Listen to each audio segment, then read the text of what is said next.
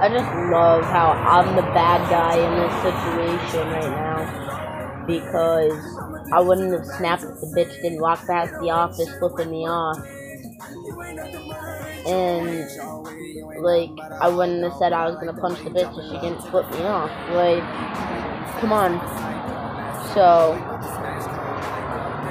all reality, if they look at the fucking cameras, they'd see her flipping me off in the office. So, whatever.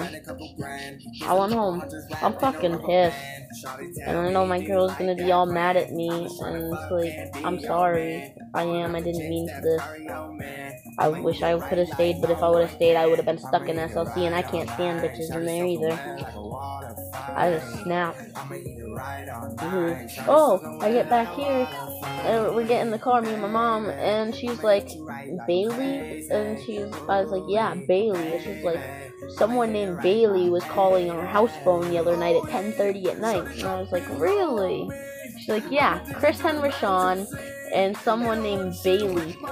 And I was like, oh, okay, so Caitlin's giving out my house phone number as well, which I don't even know why this bitch has my house phone number, but I guess she does.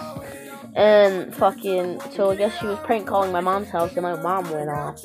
So, yeah, that's something new I found out today. So now she got me pissed off even more. Like, don't fucking harass my family.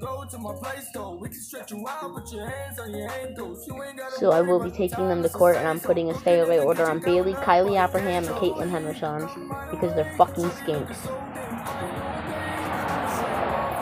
I'm going to do that in a little bit with my mom. So, yep. Try me. I was not sitting in SLC all day. Not a fucking thing.